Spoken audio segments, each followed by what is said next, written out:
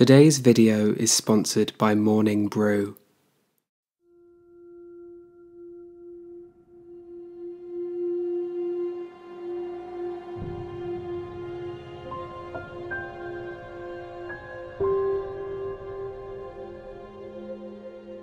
In the previous video, we examined the diversity of bony fish and how their unique calcified skeletons and swim bladders allow them to adapt in many ways to life in the oceans.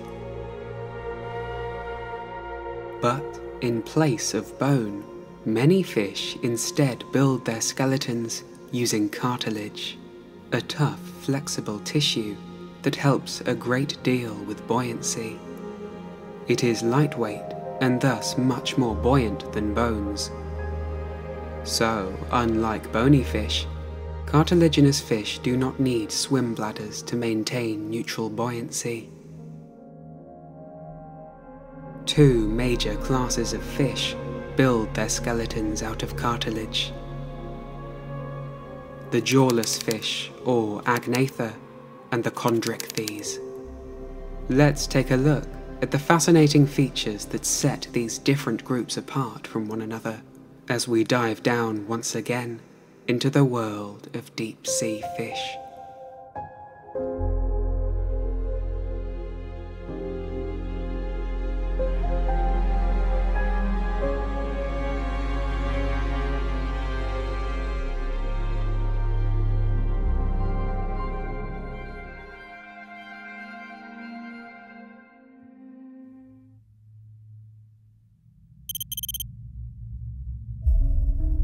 Slithering their way through the water, members of the class Agnatha, a word with origins in Greek meaning without jaws, are unlike any other group of fish.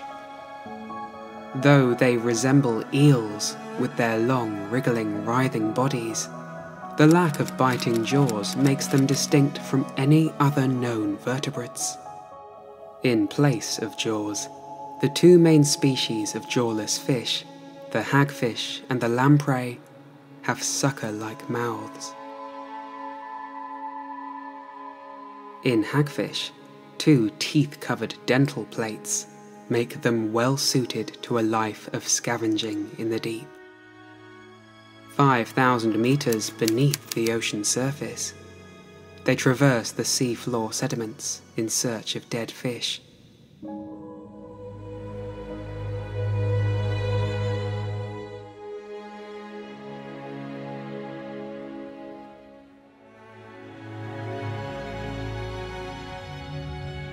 Or better yet, the decaying corpse of a sunken whale. Using their dental plates, they burrow deep into the carcass or bite off chunks of food. While they eat, they can be observed twisting their bodies into a knot, then passing the knot along their body and forcing it against the carcass to increase the force of their bites. This allows them to tear flesh from even the toughest of meals.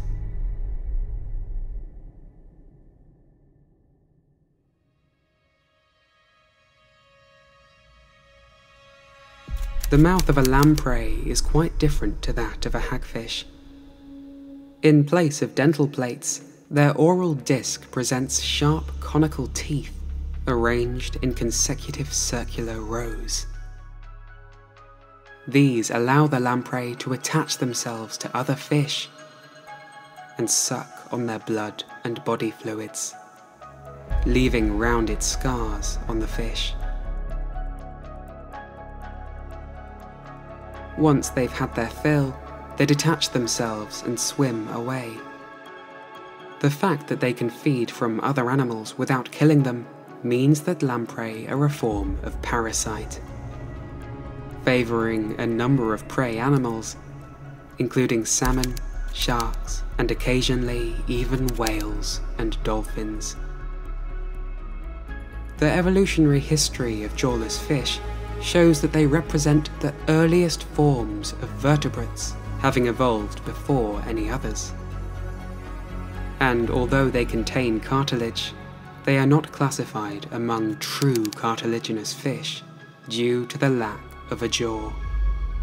In fact, the Agnatha class is one of 3 major classes of fish. The other 2 are the Osteichthyes, or bony fish, which we looked at exclusively in part 1 of this film.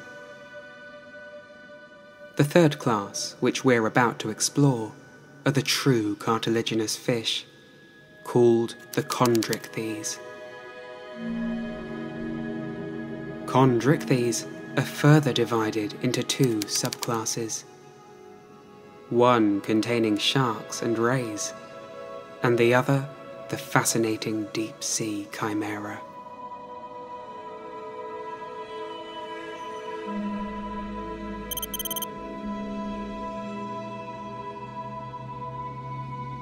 By far the most distinctive subclass of cartilaginous fish is that which contains the sharks and rays. They are known as Elasmobranchs and are characterized by the presence of rigid dorsal fins and bodies covered with teeth-like scales, called dermal denticles, that decrease drag and turbulence, allowing the shark or ray to swim faster and more quietly. It is this adaptation that allows species like great white sharks to be stealthy hunters, attacking unsuspecting prey from beneath by breaching out of the water.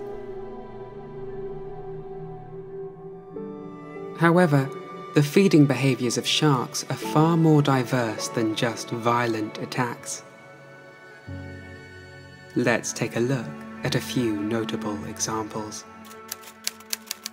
The cookie cutter shark latches onto prey and twists its body from side to side, using its blade-like teeth to scoop out chunks of flesh.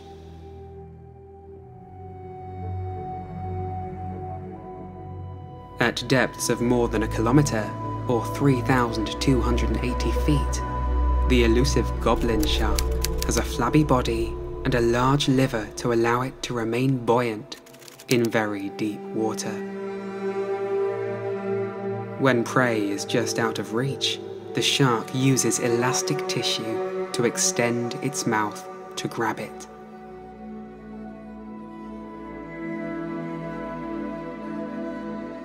Surprisingly, some of the largest shark species are filter feeders. At night, the Megamouth shark rises out of the depths to prey on zooplankton near the surface.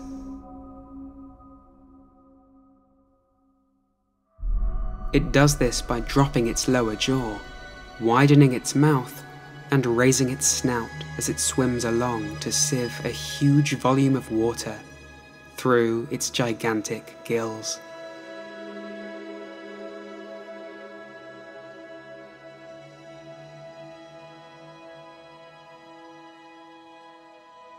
Some sharks rely almost entirely on dead matter, rather than hunting prey. This is particularly true in the deep sea, where food is scarce.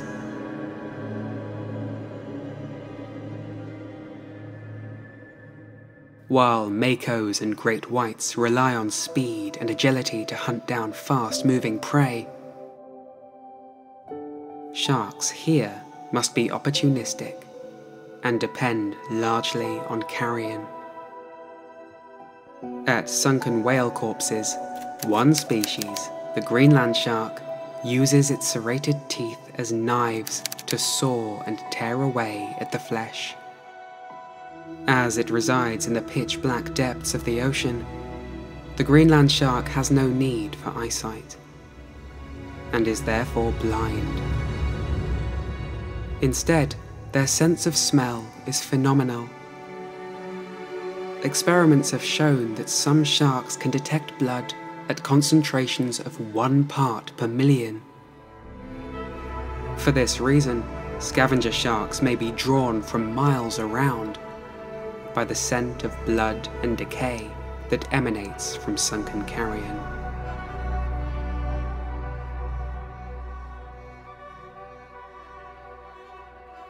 Closely related to sharks are the rays and skates. These are fellow Elasmobranchs, but with distinctive body forms like disc-shaped flattened bodies, large pectoral fins which they flap like wings to propel themselves forward. Characteristics that result from ancient sharks adapting to life near the bottom, leading to the evolution of their flattened, specialized descendants. Their unique features allow rays to inhabit very different habitats to the sharks that rule the open ocean. Many rays have instead conquered the seabed, being able to bury themselves in the sediment for protection and feed on benthic invertebrates without clogging up their gills. The evolutionary history of cartilaginous fish possibly dates back to the late Ordovician period, 450 million years ago.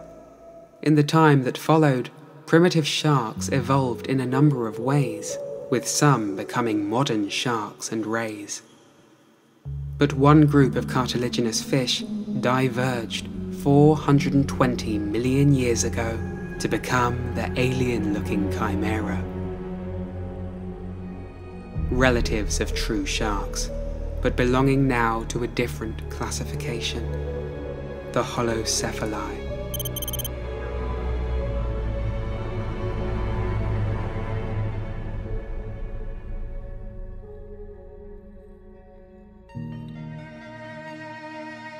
Hidden away in the depths, the chimeras, or ghost sharks, endure as the only living examples of the class holocephali. Their appearance alone demonstrates why they are not classified as true sharks. They are a rather peculiar group of fish with bulbous heads, large eyes for absorbing the limited light present in the deep sea, and a ghostly appearance that resembles a patchwork creature made from bits and pieces of different animals. The trunk of an elephant, the wings of a bird, and a head that resembles that of a rabbit. It is not only the morphology of chimeras that sets them apart from sharks and rays, for they also behave in peculiar ways. Unlike many true sharks, they do not roam the oceans in search of prey. And unlike rays, they do not burrow down into sea floor sediments. Instead, they live near but not on the seabed, a lifestyle known as pelagobenthic. Some probe through the mud with long curved snouts to dig up prey. Others swim along and sense prey ahead of them in the gloom, using electrical receptors that cover their snouts. Tiny holes, called ampullae of Lorenzini. These are found in many cartilaginous fish, but the deep-sea lifestyle of chimeras makes them especially important to these species. Essentially, they allow them to see in the dark and uncover hidden prey.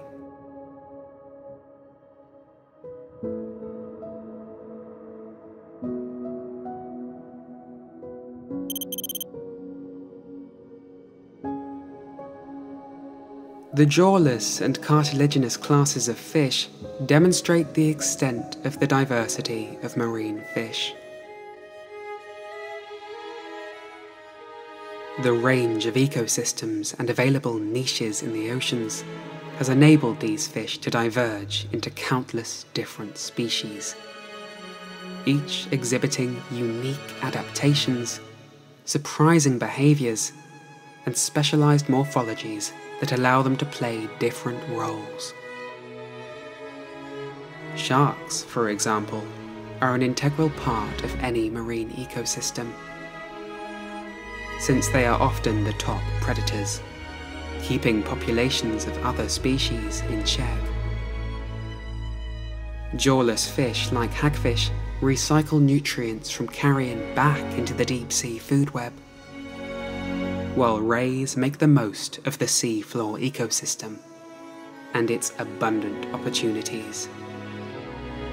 But together, cartilaginous fish, jawless fish, and the very different bony fish are able to occupy every marine ecosystem, take part in nearly all trophic levels, and make up the most diverse and abundant vertebrate group on the planet.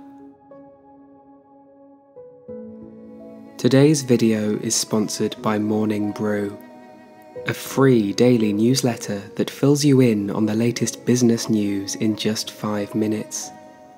Before subscribing to Morning Brew, my mornings left very little time for catching up on the news before heading off to lectures at university. But now, with Morning Brew's witty and informative articles that are quick to read and easy to digest, I can make sure I'm all caught up without having to waste time trawling through the dry, often boring articles of traditional news sites. For example, in just 5 minutes I got all the details of Blue Origin's plans to launch a private space station in the hopes of making space accessible to researchers and tourists, and I still had time to tackle the puzzle section too. The best part is, it's completely free, and takes just 15 seconds to subscribe. So, if you're interested in business, finance, or tech, click the link in the description below to subscribe to Morning Brew today.